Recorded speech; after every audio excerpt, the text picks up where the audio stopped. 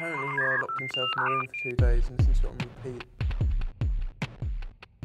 Lyrics, is it something that only Ferris takes care about, or is that something you discuss? That's his ballpark. I guess our role is to influence them with the music we're making and push them in a certain direction. That doesn't always work. Okay. And at least a quite nice juxtaposition sometimes. His lyrics have always been really good though, so we kind of leave him to. Okay, and the visual representation. I saw the clip of the previous from the previous album, which was banned, if I'm correct. Oh yeah, yeah, it was just for stroke. It's just a British epilepsy regulation thing. Okay, but Chris Cunningham did the video clip. Yeah, he did. Yeah. Was it the same thing that he listened to music and he said, "Well, this is really what I wanted to do"? How did it go? Yeah, basically. Well, for the video. Yeah. Apparently, he locked himself in a room for 2 days and listened to it on repeat, and then phoned us up and said, I want to start making videos again. If I can make a video to your song."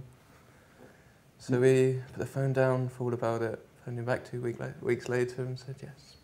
Okay, that's really good. Good to hear. But because it was a pretty provocative video in a way, that maybe from the epilepsy part, but for the new video, 7 minutes, the longest song I think on the album, was that also maybe a little provocative? It wasn't meant to be provocative or controversial or, get anyone talking about it. Actually, it was just, we felt that was the song that perhaps summed up the album best.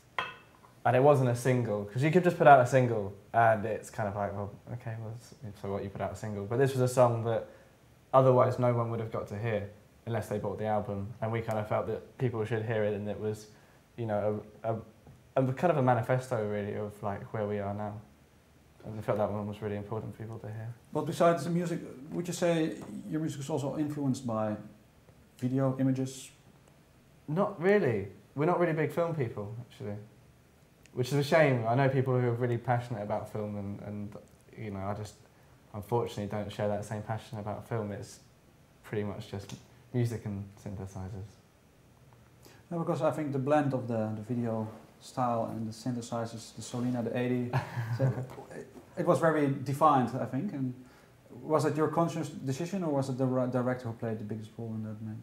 Oh, in the video? Yeah. Well, I guess we came up with the concept for it, but all the images are... We worked with Douglas Hart, do you know him?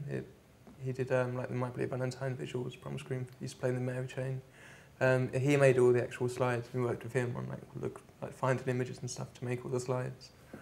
But no, he did an amazing job of it syncs so well. I don't know, when you listen to... I always feel when you listen to that song, you proper flow through it, and you don't realise. Been listening to it for 8 minutes, and I think he did a great job of making the video appear the same way. You just float through it, and it's a proper journey. But what you said, you criticized a little bit the music and the music industry, as well as maybe the video art that comes with it nowadays. What do you say maybe that?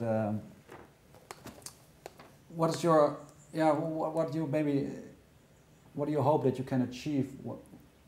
When probably people on MTV watch this video, is it something maybe you want to open people's eyes a little bit more into what's happened before?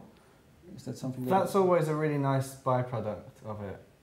When you have a young kid come up to you and say, "That's really love the music," and I've started listening to Cowan, and I've started listening to garage punk, and I've started listening to Nowhere. Being able to introduce people to music they wouldn't have heard otherwise is, what I think one of the most rewarding things. But it's not anything done with that intention. It's not like we're doing this from a preacher's point of view. It's not, if we put this in, and then we'll get into this. It's just what we like. Yeah, hopefully we can turn on some other people as well.